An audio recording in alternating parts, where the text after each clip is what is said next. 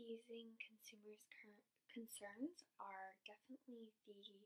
larger challenge for luxury brands looking to enter into the self-driving vehicles. I think there are park assist and highway assist as well in some cars now, and that concept is still kind of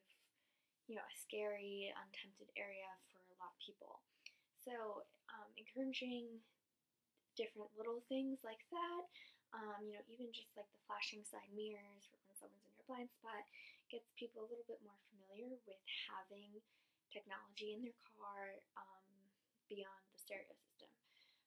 or the GPS system. And I think, just slowly encouraging little things and engaging consumers, even through social media and different campaigns with self-driving cars, will eventually change the mind